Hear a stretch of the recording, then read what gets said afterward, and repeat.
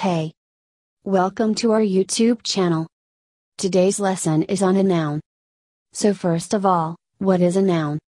A noun is a name of a person, place or thing. You can say a laptop is a noun, a mobile phone, brick or gold, and even the name of a person is called a noun. So, let me show you the classifications of noun. In general, nouns are classified into 5 categories.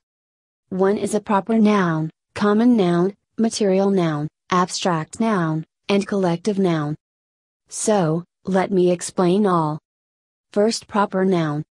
A proper noun is the name of a particular person or place, just like Shakespeare is the greatest poet of world. You can also say London is a beautiful city. In the first sentence, Shakespeare is a noun because it is the name of the person, and also for second, London is a noun because it is a name of a city. So, common noun. The name is given in common, think of the same class or type. For example, you can say boy, girl, city, poet, etc. Third one, material noun. Denotes the matter of substance of which things are made. It cannot be counted.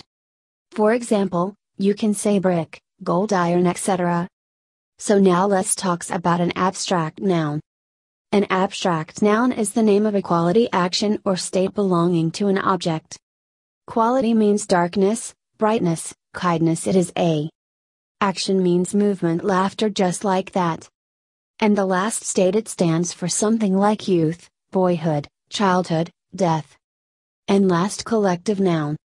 It is the name of a group, of a collection of persons or things expressed as one whole unit. Like a crowd of people, crowd means there are so many peoples in there.